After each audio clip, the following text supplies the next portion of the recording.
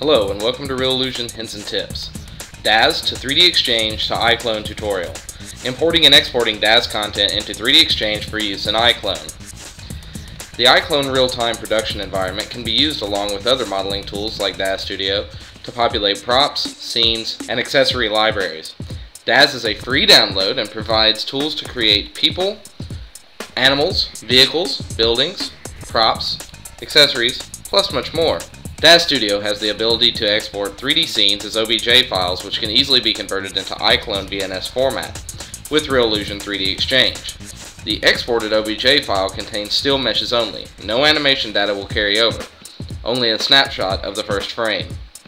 In this tutorial, you will see how to view an imported DAZ scene, export to 3DXchange, and then bring the DAZ content into iClone for saving into your custom prop library.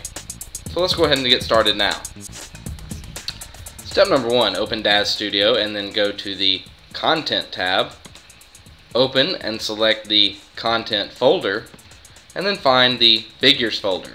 Double click to add your content in scene after you see the thumbnail appear below.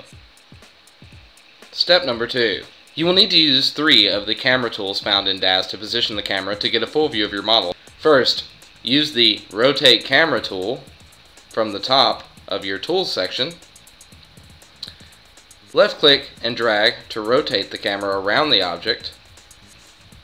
Right-click and drag to rotate the camera in place. Step number 3. You need to use the second of the 3 camera tools found in DAZ to position the camera to get a full view of your model. You can use the Pan Camera tool, left-click and drag to pan the camera, right-click and drag to dolly the camera in place. Step number 4.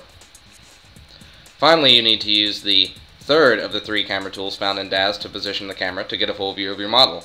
Use the Zoom Camera tool, left click and drag to move the camera closer or farther from the subject,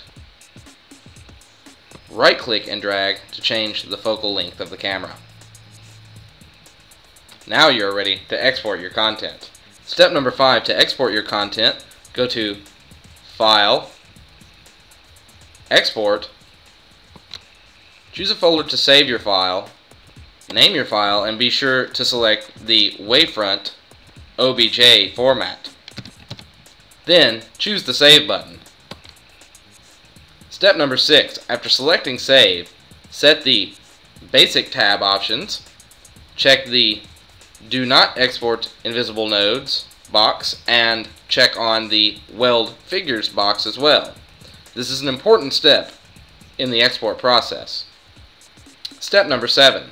In the Advanced tab, check on the Right UV Coordinates checkbox, the Right Normals checkbox, the Right Groups checkbox, and then use Figure Names sub-bullet. Check on the Right Surfaces checkbox, and then check on the Right Material Library checkbox and the Collect Maps sub-bullet. After all these have been checked to the On position, then select the Accept button. Step number 8. Open iClone 3DXchange and go to File, Open, and then navigate to the folder where you have the DAZ OBJ file saved. Click Open to import the content into scene. Step number 9. Use the Align to Center and the Align to Ground buttons to center your new prop and align it to the ground. Then use the Rotate button to view your new model. If it's okay, then prepare to export.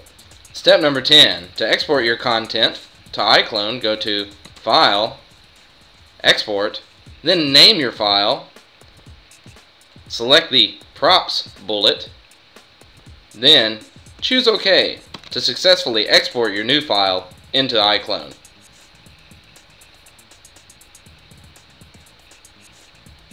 Step number 11. Open iClone and then go to Scene, Props, Custom tab, and then scroll down to find your DAZ content file. Double-click to apply to your scene, Then use the Scale tool to view your content in the viewport.